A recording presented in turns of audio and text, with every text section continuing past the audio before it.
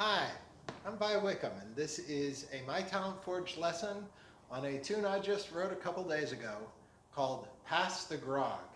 It's a jig in the key of G. Um, when I played this for my assistant, Alyssa, she said, "That sounds like a pirate tune." And so I thought it deserved a pirate name. So the A part is in G, the B part is in E minor.